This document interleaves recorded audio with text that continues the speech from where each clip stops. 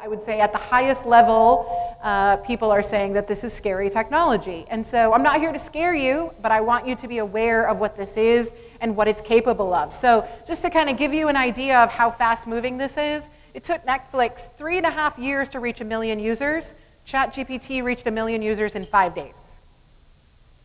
Yeah, and that was only 4 months ago. They reached 100 million users in the first 2 months.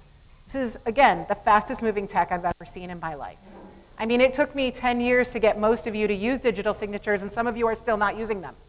So, and yet, almost everyone in this room has heard of ChatGPT, and probably every one of your clients has logged in at least once.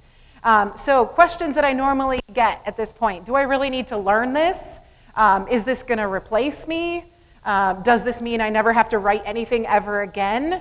Yes, you need to learn it. Yes, it probably will replace some of you at some point, some pieces of your job. And no, this does not mean that you don't ever have to do any work ever again.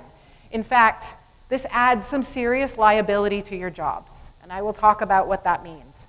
But you have to give it a purpose. This is technology that was not designed to do any one particular thing. This is tech that was designed to be given a purpose. And so you have to give it a purpose.